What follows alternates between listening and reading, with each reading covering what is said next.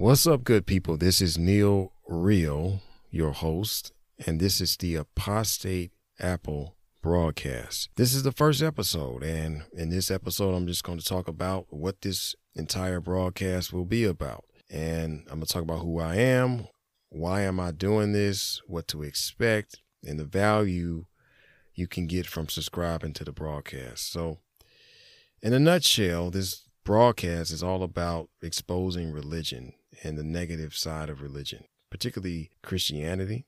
And then we're going to talk about some forbidden things that religion didn't want you to know. So that's essentially what this is about. But before we get into those things,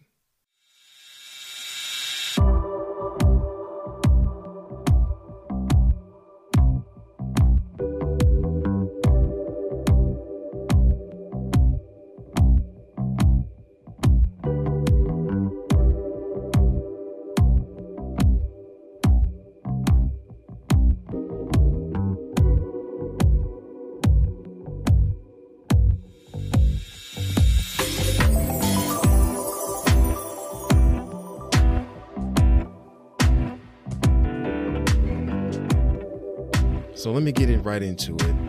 Who am I? Well, my name is Neal. Neal Chester is my government name. I go by Neal Real. And I was born in Detroit, Michigan, USA. I was born in the 80s, so you can figure out my age from there, the early 80s. I'm a so-called foundational Black American.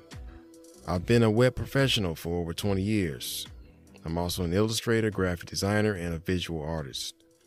I was indoctrinated by religion from the age of 5, and I was a member of the Jehovah's Witnesses, which is also called the Watchtower Bible and Tract Society, which is a Christian sect, and I was in that for 11 years.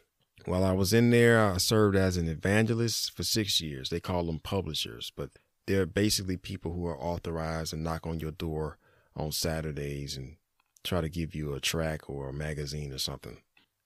I was also a Baptist Christian for 4 years. I was also a Pentecostal Christian for 1 year. And then I was also involved with the Evangelical Covenant Church for 2 years. I was also a Bible teacher for over 10 years. So I taught in homes, but I also had a ministry online. I had a website with sermons and a YouTube channel. In total, I was a practicing member of Christianity for over 30 years. So why am I doing this? Why am I making these broadcasts? Why am I starting this podcast? Well, this is going to be my story of how religion polluted my life, my spirit, and my mind, and how I'm trying to fix it. I'm going to be exposing the mental bondage of religion and all the errors within it. I'm going to have a saying that you'll hear me say often, and that is, there is nothing good in religion.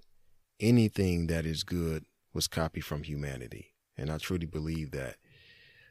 So I'm trying to save lives, trying to save people who are involved in it currently and suffering, and they don't understand why. This podcast might be able to help you. So why is it named Apostate Apple? Well, first of all, I'm an apostate. So an apostate is a person that has abandoned their personal faith. In this case, I've abandoned Christianity and religion as a whole. And I want to be clear, I'm not an atheist. So an atheist is a person that says they don't believe in God. I think an agnostic says they can't know if there's a God. But I respect both communities. I do follow the atheists on Instagram, and they have these memes they post about Christians and certain things that Christians believe. I think those are interesting and funny. But, I'm not an atheist.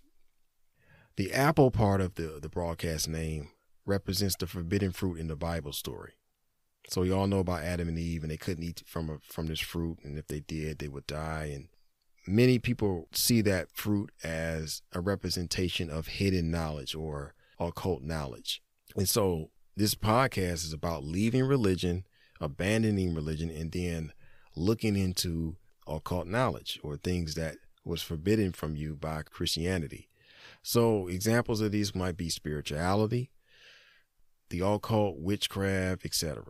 Okay, now I want to be clear that I'm not here to lead anybody into any type of belief system I'm not trying to teach people to be spiritual. I'm not trying to tell people what religion they should follow, but we just going to touch on things that they hid from us. That's all. If you're a Christian and you're listening, or if you're not a Christian, a lot of what you don't know was hidden by the church. So I'm going to have to expose it here. So how is religion harmful?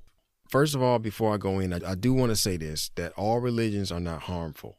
And some spiritual systems are called religions. And so I don't want to knock all religions because all of them are not harmful. Some of them are simply spiritual systems and they help people and that's it. That's all they do.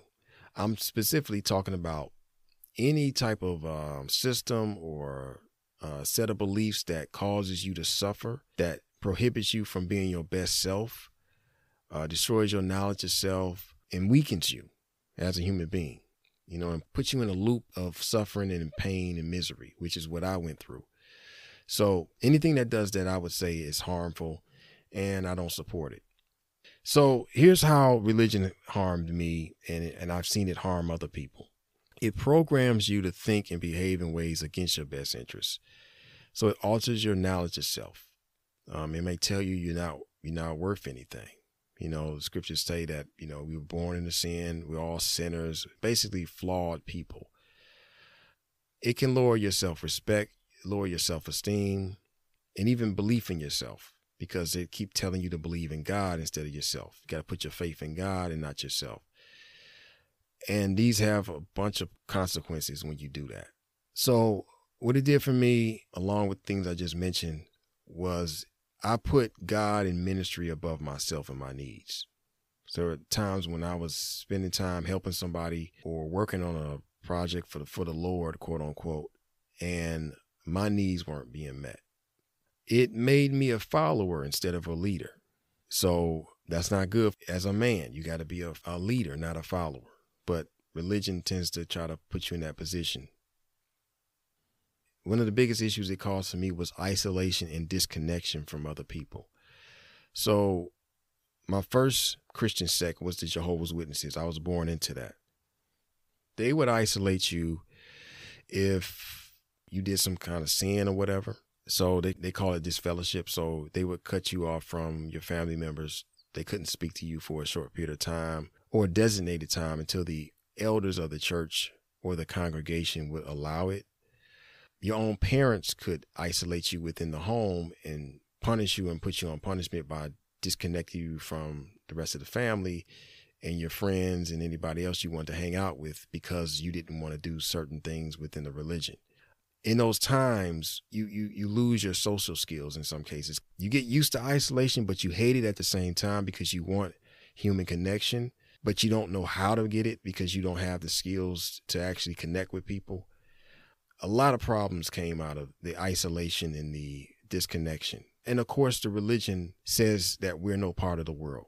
The Jehovah's Witnesses teach that, and they always quote that, and they say that. My mother said it often. We are no part of the world.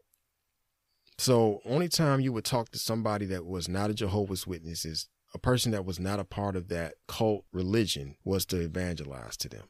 Anybody else, you say hi and bye, but you don't get into deep conversation with them. You don't make friends with people who are not Jehovah's Witness because they are of the world and we're no part of the world. So that was the thing. And I kind of took that same thinking into other Christian religions that I jumped into. So Baptists and, things like that. I can only connect with people within this religion. And so when I left, I still had that program running. So now I don't connect with people within the religion and I don't connect with people outside of the religion. So this program running where it's hard for you to connect with anybody now because you're outside of the religion and you feel this program to not even talk to people who are just regular people walking around. Like, you need human connection, but this program that keeps you from doing it is difficult to really explain. But I think people can understand what I'm saying. So that's something I had to fight, and I'm fighting that now, learning to have open conversations, to generate conversations with people that I can build a connection and perhaps a friendship, because we all need friends. We all need healthy human connections. It also cut me off from positive interactions with women. And the reason why is because they always was trying to monitor young people from having sex. I remember getting a number from a girl in my church. And he found out and told me to tear it up and not to call her. And I found out later on he was saying he did it because he didn't want me to have sex with this particular girl. But what it did was it prevented me from learning basic interactions with the opposite sex, particularly girls who had a mutual affection. It was okay for us, my brother and myself, to interact with girls that didn't have any type of liking towards us, friends basically. But when it came to a girl that had some level of desire beyond just friendship, that was chopped off. So I don't know how he was watching me or monitoring me, but he found out some kind of way, and that screwed it up, because you need to have positive interactions with the opposite sex when you're young so that you can build those skills when you get older. And so a lot of negativity came out of those relationships like that being prohibited and cut off. I wasn't even thinking about sex at that time, but here comes this religion trying to block it. And so sexual repression is a big deal within Christianity. People find that they can't even have sex properly or enjoy it because of all the teachings that they had stuffed down their throat. Lust or desire for the opposite sex is frowned upon. Masturbation is frowned upon. You can't even do that. That's the sin. Certain sexual acts within the bedroom are considered sin. So they really got sex locked down, messed up, jammed up for anybody that's within these religions. And there's a lot of people suffering because of that. Another thing that religion does to harm you, is it disconnects you from your emotions and your intuition. So you may feel like something ain't right, but you can't act on it because religion is saying to put that aside. Don't think on it. Don't think that way. Or if you feel some type of way, they will invalidate your emotions and tell you not to feel that way. And so these are all mechanisms that protect you. And so they're programming you to remove the basic protections you have for your spirit, for your mind. They're getting you to remove those. And so that may happen through Bible scripture where a pastor is teaching something. It may be people within the church who are abusing their power or their position and trying to get you to do things. And they'll use a passage to say, you got to do this or do that. And then when you retort with, hey, this ain't right, I don't feel right about this, they'll try to manipulate you into, or gaslight you into doing whatever they want you to do or whatever.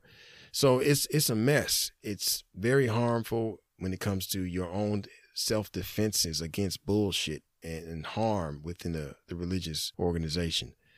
So another thing that it does is it emasculates you. It seeks, particularly Christianity, seeks to emasculate men. There's tons of passages that get men to go against their basic energy with it, which is masculinity within their spirits.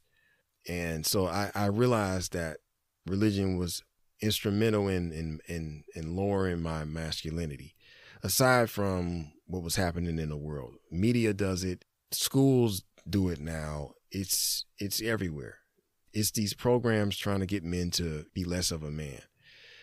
So, it goes against your will to fight, which is connected to masculinity. It led to two of the biggest regrets of my life. The first one was destroying all my artwork. And I did this because of religious beliefs. I thought that, these things represented my past and they were not of God. So therefore, why should I keep them around? But I believe everybody should keep a record of who they used to be.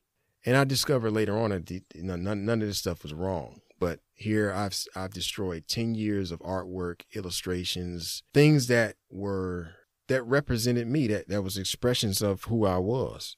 A record of my talents and gifts and abilities. All these characters, this artwork, all of this stuff that was me, I destroyed it because of beliefs from religion. So that was a big regret of mine. The second regret was getting married to the wrong person. Religion will cloud your judgment, and it will also lead you to do things that's just not in your best interest, as I said before. And getting married at the time that I did to the person that I did was the worst decision I ever made. And even when I had these pushes in my spirit to not do it, it's about 2.5 times when I really had the unction not to even get married, to just get out of that situation. The religion just came back in and just pushed me back into it to where I ended up getting married in 7 years of, I guess, misery, I would say, 7 years of emptiness, all because of religious beliefs. Within religion, it allows for a lot of parasitic or narcissistic personality types to thrive. Okay. So because of that, and I didn't know anything about these type of people, I was taken advantage of by those people. And anybody knows anything about narcissistic abuse, you know that that is a really, really tough thing to deal with. And it lasts for years and years and years. And you have to work through all the knots and twists and cuts that they did to your spirit. And so I'm recovering from that as well. And I would say even religion in itself is narcissistic. Particularly Christianity is a narcissist. It's one big narcissist. And then finally, bitterness, resentment, once you discover it was all a lie. And that's what I did. I discovered that and I was just devastated. Like, damn, Jesus never existed. There's no proof of him. The Bible was plagiarized. So basically, a lot of these stories are copied from other stories that were way older than the Bible. The Bible was never meant to be literal, but allegorical. And they decided to just teach the people as if it was literal to control them. This is all a bunch of bullshit. Now, I respect the Bible because there's good things in it. It's a good piece of literature, but there's a lot of stuff in there you shouldn't even follow or do. The treatment of women, not helpful for your soul. Not helpful for your soul at all.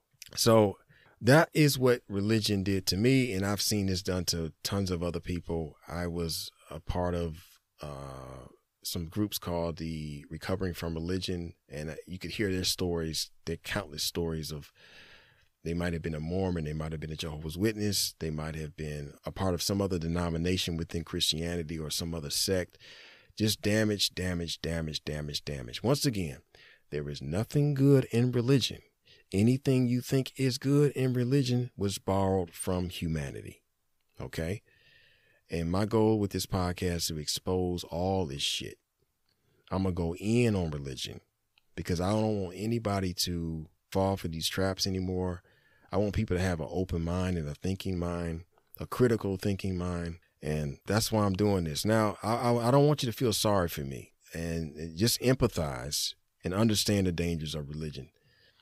This is a trap. This is something that's designed to hinder you, destroy you, cause you misery, and to prevent you from being your best self, in my opinion. So here's the deal. What can you expect from this broadcast? Well, expect stories. Expect psychology to be used within these broadcasts. So I'm going to be quoting psychologists and psychology research to show you the damaging effects of religion on the mind. Okay. Respect church history, heavy criticism of religion, particularly Christianity, of course, and the Bible. And once again, I'm not pushing you to a certain path. I want to show you what's out there. What are the alternatives? So, and I'll be dealing specifically with the Abrahamic religions. That includes Christianity, Judaism, and Islam. I have no understanding of Hinduism and Buddhism and anything else out there. And I don't even think those things are even actual religions. They may be spiritual systems or whatever. But nevertheless, we're going to stay within the Abrahamic religions and discuss the damages in the belief systems within there. Here's what you can get out of this podcast. Here's the value. If you are a believer, you'll get a perspective on why people leave God. Most of you are already told why somebody like myself left God. You'll say that he was never of us, and he went out from us, but he was never of us. No, I really believed. I really believed to the T. I was a better Christian than you. You're going to get my side of the story. You're going to get the real reason why people leave. So you're going to get alternative answers to questions you may have about religion, life, and the Bible, instead of the cookie cutter answer your pastor is going to give you or whatever you're going to find on a website that you did a Google search for. So if you're doubting your faith or have left your faith, you'll get a sense of support, sympathy, and connection, because I'm in the same boat you were in. If you've never been religious, you'll learn all about Christianity and its dark side. You'll get answers to questions you may have about church behavior from somebody who's probably on the outside looking in, like hypocrisy, for one. Why are Christians hypocrites? I'm going to talk about that. And it's not what you think. Why are they so against sexuality? They hate masturbation. They don't want you thinking about sex. They try to tell you what you can and can't do in the bedroom. They hate homosexuals. They hate lesbians. What's up with that? We're going to talk about that. And then finally, you're going to get forbidden knowledge, stuff that they didn't want you to know. Kundalini, chakras, witchcraft, Wicca, the depths of things that they don't want you going into. We're going to dig into it. We're going to go all into the darkness and bring out things that they said you couldn't look at. Tarot cards and astrology. And we're going to touch on these things because it's important to understand and know what's out there. Once again, I'm not trying to tell you to join up or practice any of these things, but just to know what's out there. Have a well-rounded view of the world instead of just this one narrow view of what religion is telling you. Okay? Finally, I want you to know this, that Christianity in particular was forced on people. They may tell you the story of the Bible where it was just Jesus who came out of the Israelites and he preached love and he healed people. And no, first of all, there's no record of him doing any of that or even existing. Somebody decided, okay, we have to get this religion pushed on people. So how do we do it? They came to people's countries. They had a sword out and say, look, you're going to love Jesus today with a sword to their neck. And say, if you don't like it, you're going to get killed. Some people got burned at the stake. That's how Christianity got spread. It wasn't Jesus and his disciples and the apostles, okay? None of that stuff happened. That's what the Bible says, which is a fictitious book. Another thing I discovered was that the Bible was meant to be allegorical and not to be taken literally. Okay, so there was no two nude people in the garden talking to a snake. That didn't happen. Okay? The Bible was plagiarized. This is something else I discovered. So the Mother Mary, virgin birth, Noah's Ark, and the flood, these things come from other stories that was older than the Bible itself. They just kind of remixed it and put it in the Bible. And once again, there was no proof of Jesus, Moses, Paul, or any other of the Bible characters actually existing. So until next time, be blessed. Rate, like, share, subscribe, all that good stuff. Thank you for listening to the end and continue to the next one.